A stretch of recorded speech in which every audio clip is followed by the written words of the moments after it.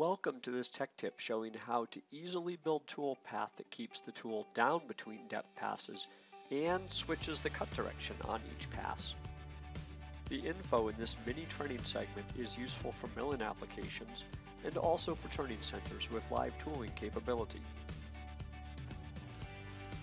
The part for the first example is machined in a vertical CNC milling machine.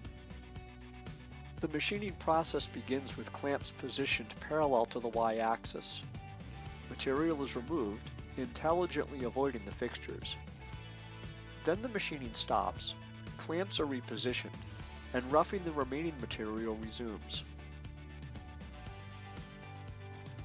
Once the heavy roughing is complete, the excess material along the front and back of the part will be removed.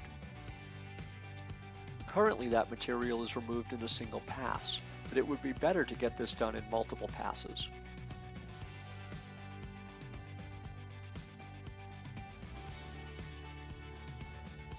That is where we're at in the current process, where we'll explore how to use Edgecam's multiple pass capability. The tool path we have on this part is instructed to machine the long edges of the part at 3/8 of an inch increments. And since there's more material to depth than 3/8 of an inch, the tool maintains a mill cut direction, lifts up to reposition for the next pass, drops lower, and then the third pass that would be needed to completely mill that edge, and then goes and repeats the same path on the long edge on the other side. This is the directive that we have given to the tool path. Let's go in now and look at how the tool path was constructed. To begin with, we've created the tool path using a profile mill operation. The operations are designed to allow users to input a handful of basic parameters and quickly build Toolpath. So with a handful of basic instructions, climb mill, cut right to size, 3/8 of an inch or 5/8 of an inch lead, cutting data, and basic depth instructions, the software has quickly built Toolpath that results in what we have here on the screen. While that quickly got us rolling, behind the scenes, the profile operation provides access to the profiling cycle. So to put this another way, we have quickly built Toolpath with a minimum amount of instructions, and then we're going to go in and edit and refine the Toolpath. The profiling cycle gives much more inputs, and we're going to address the three main things that build the Toolpath we want.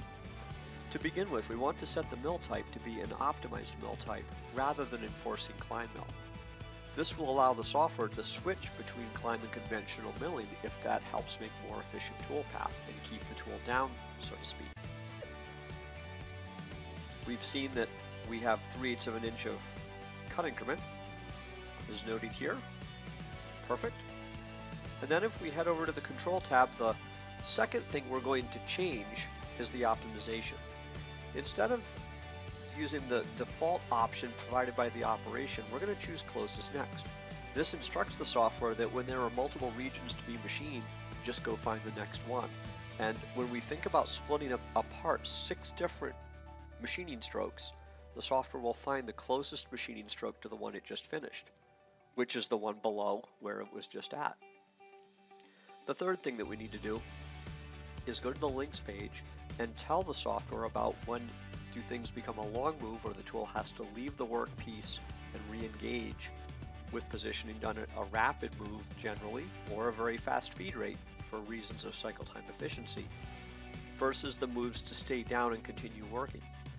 We're going to change over to a step type short link, but for the short link distance we'll change this value. It's 200 thousandths of an inch right now, and that would mean that the moves where we intend to drop down 3/8 of an inch and continue cutting would be viewed as a long repositional move, which forces the tool to come up to the clearance plane. Let's change this to be 1/2 an inch. That's simply a value picked out of the air that's equal to or larger than the cut increment value. This is a typical way that the profiling cycle would be configured by most users with prismatic operations. This is what we teach in training classes, and this is how to use that. With those 3 basic pieces of instruction, when we press OK, the software recalculates the tool path, and the results are motion that now comes in, moves the tool into position,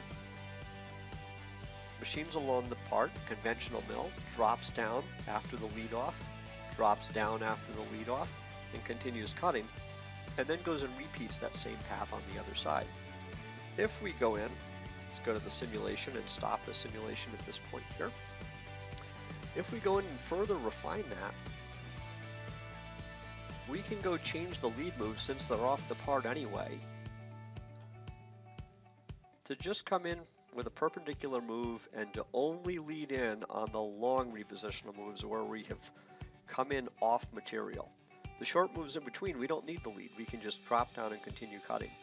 Another thing to make the toolpath more efficient is to tell the software it does not need to feed down when plunging on that initial approach.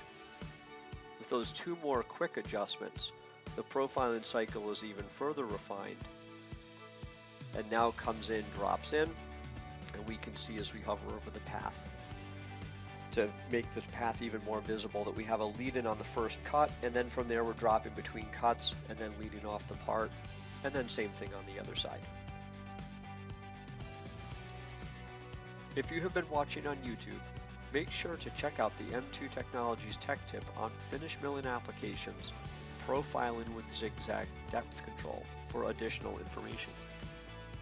The M2 blog site has many tech tips and training segments. Use the search option on the blog page with keywords zigzag depth to locate this tech tip and additional information.